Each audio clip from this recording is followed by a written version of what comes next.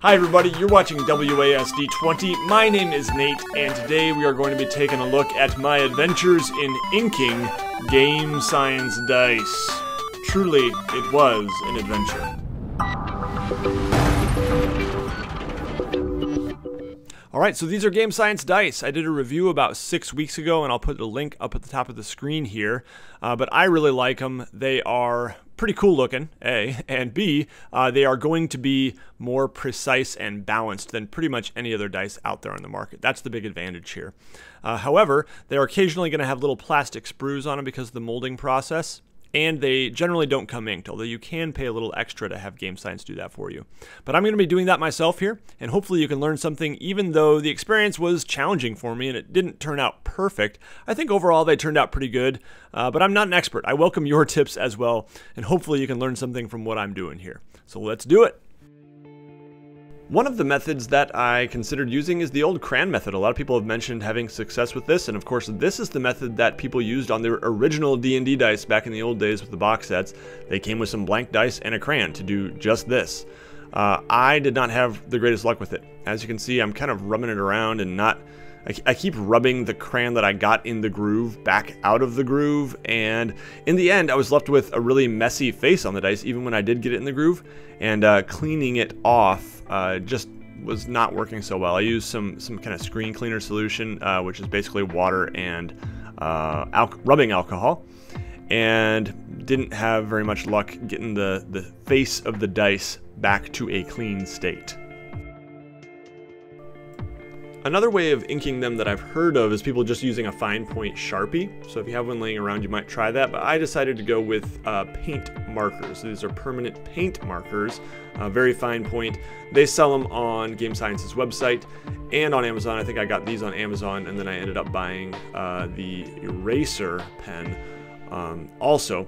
And that is something that I just thought, this is going to help me clean them up, because when I just had the paint markers, I wasn't really totally satisfied with the way they were looking. There was just a little bit of excess that I was having trouble removing by any other method I tried. So I thought, well, I'm going to get this paint remover marker as well. So all in all, I probably spent about $15–20 bucks on all this stuff. And I think I could have just gotten the whole kit on GameScience.com for $12.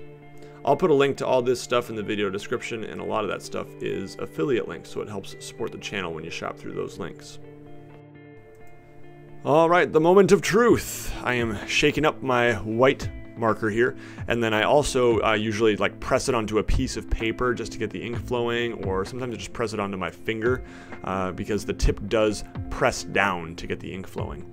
But now I'm going to be putting in fast forward a little bit here just to speed things up, and I am trying to get the ink in the grooves. The grooves that sometimes were hard to stay in. Some of them are more shallow than others, I found, and that caused problems, but I'm not worrying too much about getting outside of the lines. I'm just trying to do my best to stay in there, and realizing that I can go back and clean things up with the eraser pen, which I think is a must if you're doing it this way. Really, really good purchase. Definitely worth it. Makes getting rid of the excess a whole lot easier than any other method I tried.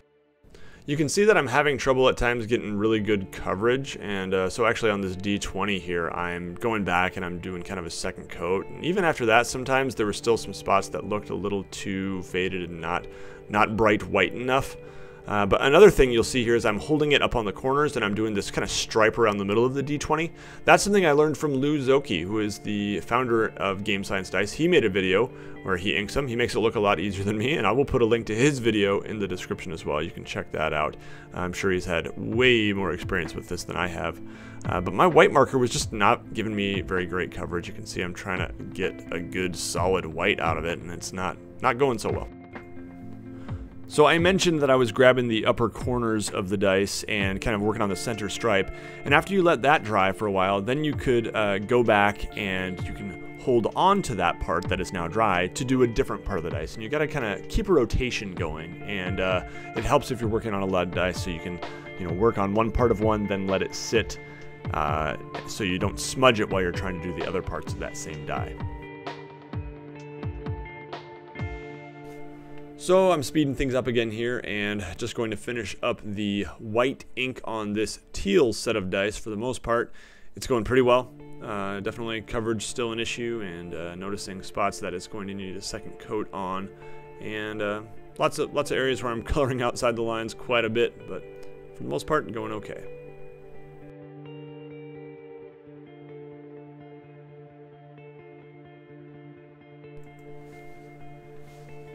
As I am starting to get the black ink ready here, you can notice the black ink flows a lot better.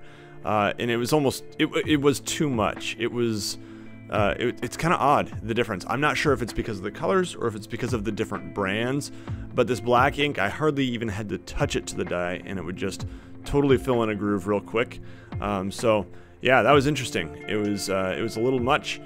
And you'll also notice a difference when we try to erase them. But for this part, it was pretty easy and quick, at least. Quicker than with the white. I didn't feel like I was trying to, you know, massage the ink out so much. It just came out very easily.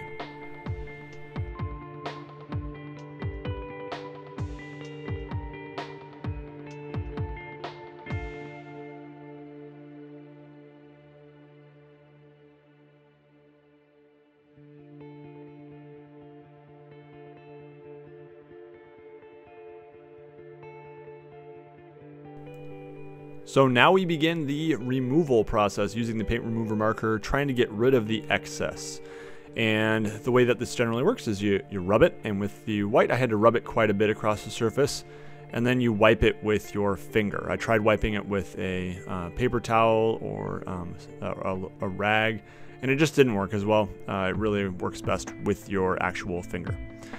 Some of the white was pretty hard to get off. I mean, the white dried really quickly, and it was kind of chunky, almost like white out when it dried. It was like, at times I just kind of had to scrape it with my fingernail a little bit, you can see, and try to take it off that way. But for the most part, I'm pretty pleased with the results of the white. The black marker, on the other hand, was very different.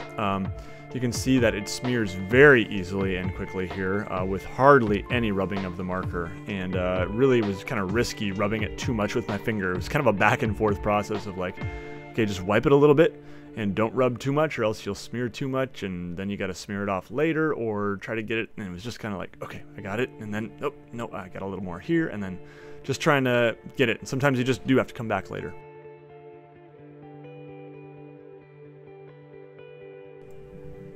Overall, I was pretty pleased with the way the D10 here turned out, but the tough ones were the D4 and the D20 because the grooves on them were so narrow. So you'll see that coming up here. It's really challenging. Even today, like when I use the D20, it's easier to smear that black ink, and there's just more spots that aren't covered great because it's so shallow.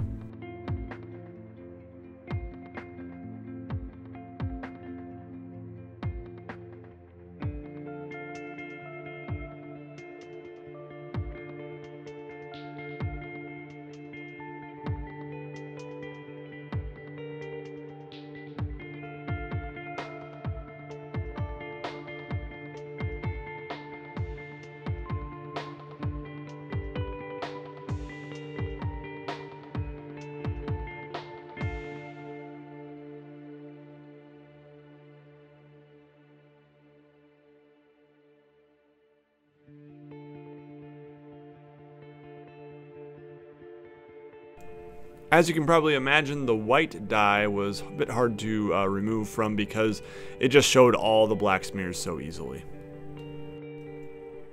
Alright, so now that I have showed you the basic process of how I inked these things, let's take a look at the finished product. Overall, I think they turned out pretty good. I'm learning more and more that I am extremely picky. I'm this way with painting miniatures too. I'll spend like 6 hours on one miniature, and in this process I found myself having overly high standards, I think, and eventually I just had to give up on those and say, alright, it's good enough. I can read the numerals, they're clear enough, it's pretty good. The D20, the orange one down there, I'm still not very happy with. I might mess with that one a little more. But overall, I think they turned out okay, and I'm done messing with them. I actually ordered more GameScience dice recently, and I ordered some of the clear ones, the gem-looking ones, and I'm really excited to get those in a few days here.